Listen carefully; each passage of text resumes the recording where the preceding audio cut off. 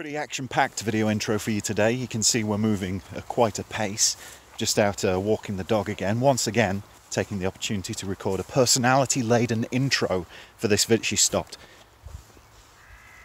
For this video. This time the subject is Atlanta Falcons. Thanks, voice.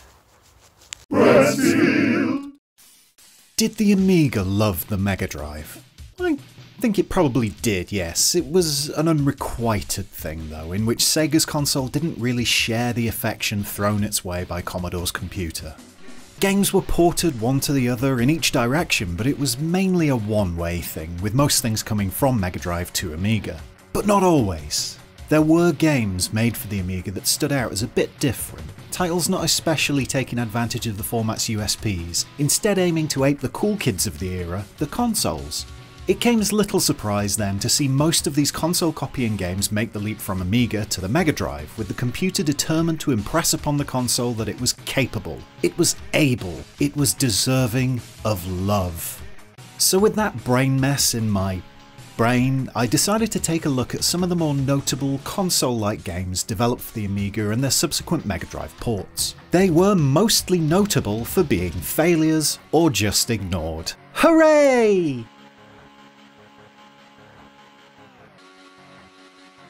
Operation Wolf, then Altered Beast, then Wolfchild. The evolution of lichen representation in games. Well, that and some classic 80s world policing from the US. I don't think there were many werewolves in Operation Wolf. Anyway, Wolfchild, a platformer where you turn into a wolf with a lovely sampled howl, riddled with delightful parallax scrolling, smooth of animation, and thoroughly console-like in its presentation in the world of Amiga games where everything was usually about fiddling with statistics or reading dry prose concerning the Cold War. Wolfchild stood out on its home format, that's for sure. When Wolfchild came to the Mega Drive, and other consoles I should point out, it was completely lost in the mix. The port itself was absolutely fine, little about it I can think of that was a glaring nadger up. Maybe the sound on the Mega Drive version lacked a bit of the Amiga's lovely sampled nature and some other graphical stuff people would pretend to care about, but nothing glaring. The big difference though was one we'll see popping up again and again in this video. What was standout on the Amiga for being console-like was rarely anything more than an also-ran in the world of consoles. When you have an array of wonderful platformers already on your machine, a decent but unspectacular addition to the library changes little, even if it is a better Wolfman game than Altered Beast.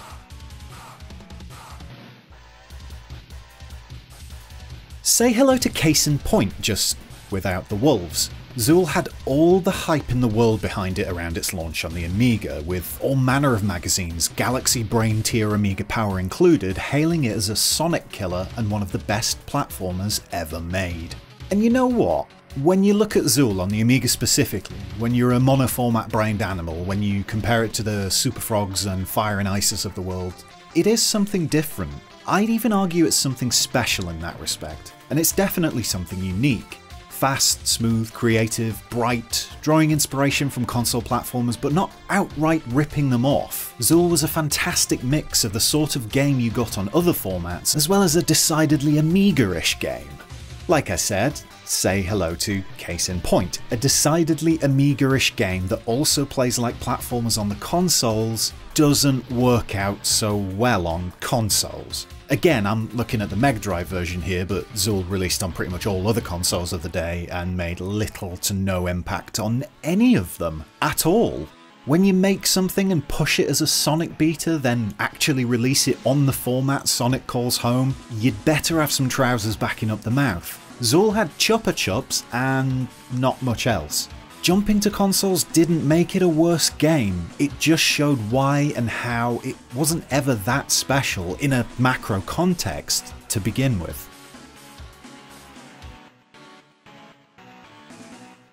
I always pictured this very differently in my head before playing it, maybe getting it mixed up with something like First Samurai, because Leander's art is not really reflected in the in-game graphics. Still, it was a fun combat platformer, parallax scrolling up the wazoo as you'd expect for an Amiga game, and a nice blend of action and light RPG elements. Basically, as you might have guessed from the theme of this list if you're behaving and paying attention, it was a console-like game on the Amiga, and as such it got many a plaudit thrown its way in its original incarnation. First thing to change when you bring it to console? The name, obviously. Leander is too wishy-washy. Those illiterate fool owners of the Mega Drive need something from their pulpy stories of heroism they actually know, not the Greek tale of lust, love and tragedy. The legend of Galahad was born instead. Then when the game went over to the States it became just Galahad because the other title's too wordy. God, I don't know. Look, this is a roundabout way of getting to the fact that this was another fine conversion of a genuinely good console-like Amiga game. And again, it was lost to the ether because everyone was staring mouth agape at Echo the Dolphin or some such tomfoolery. Whether he's known as Leander or Galahad and whether it's a legend of him or not, he failed on his trip to Mega Drive Town.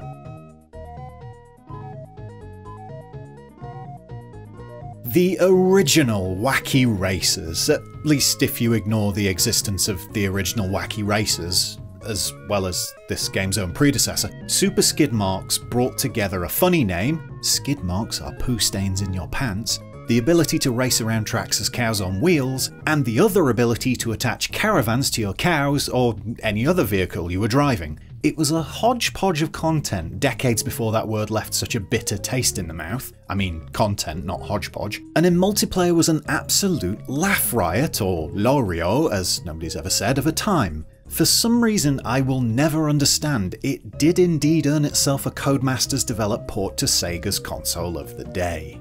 This one didn't translate well to the Mega Drive, I would say, for a few reasons.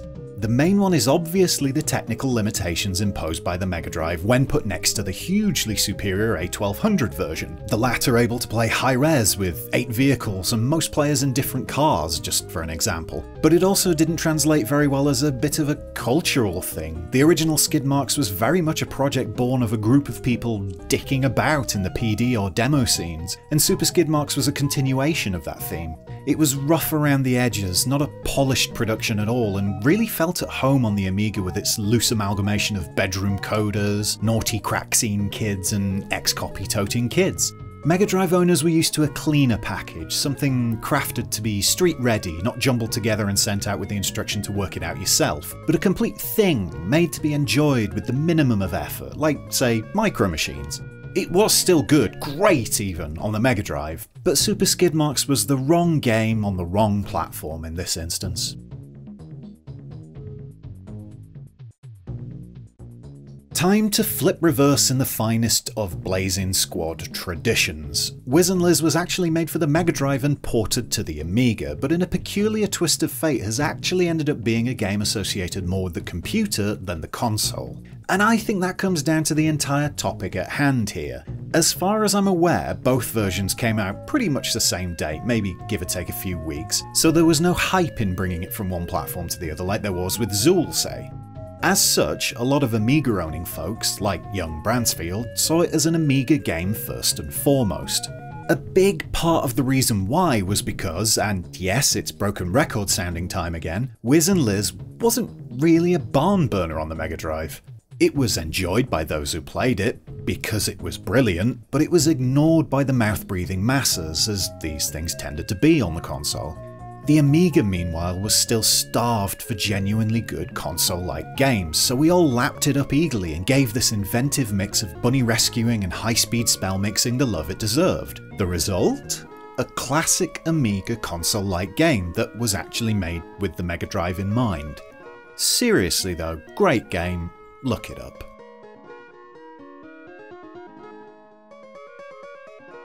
To say Battle Squadron was loved on the Amiga is like saying I should have more subscribers on this channel. It's an obvious, truthful statement that at the same time massively underplays the injustice of me not being YouTube's biggest star. I lost my train of thought there. Right, yeah, Battle Squadron was a vertical scrolling shmup in the vein of so many arcade and console titles of the 80s, and it worked pretty darn well on the Amiga, which was a rarity. As such, it was absolutely beloved by those who did have a pop at it, to the point that one magazine reviewing the game gave it 109%.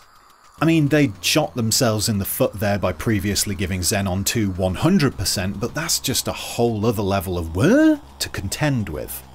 So, what happened when Battle Squadron was ported to the Mega Drive? If you guessed it faded instantly from view, you win another prize! There was already so much on Sega's machine that was as good as and better than Battle Squadron, so, yet again, this was a case of something making the leap and almost immediately wishing it hadn't.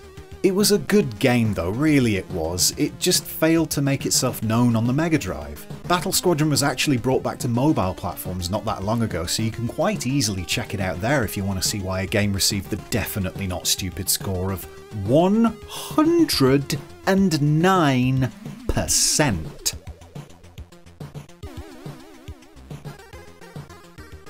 I always wondered what the beautiful native language Spanish title of Risky Woods could be before it was so brutally mangled into English. Turns out it was just called Risky Woods and there was no explanation for the game's weird title beyond it was a weird title.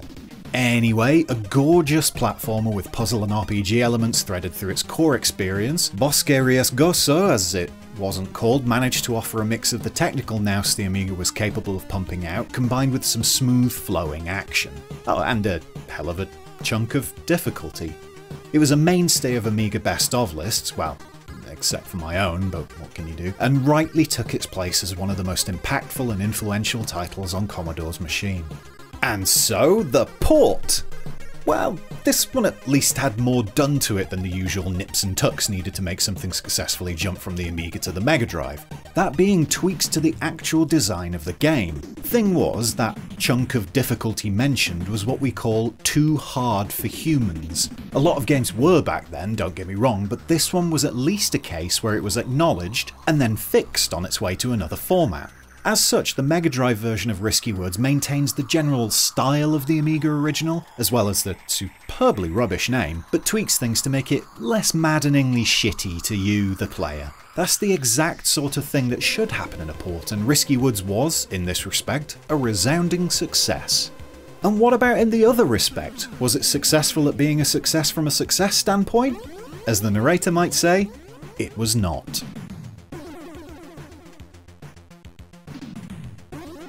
Another title from Raising Hell. Fun fact, the studio became Bizarre Creations, creator of the Project Gotham and Geometry Wars series. The Killing Game Show capitalised on the popular sci-fi trope of the era, the game show that involved killing. It's not a very subtle title on the Amiga, to be honest. Story-wise, you're a man's torso in a cybernetic suit fighting for survival in the world's greatest show, which is gruesome and cool in equal measure, but in actual fact there's very little game showy about the whole thing. What there is, between the lolloping about, jumping and shooting, is a wonderful replay mechanic when you die. On being reborn, you automatically go about doing everything you just did in order until the point that you died. You can fast forward through it to get to a certain point, then take over the controls and remake your destiny. It was an excellent mechanic in a usually stale genre, and while the game as a whole didn't stand up to in-depth scrutiny, it did more than enough to make it an Amiga legend.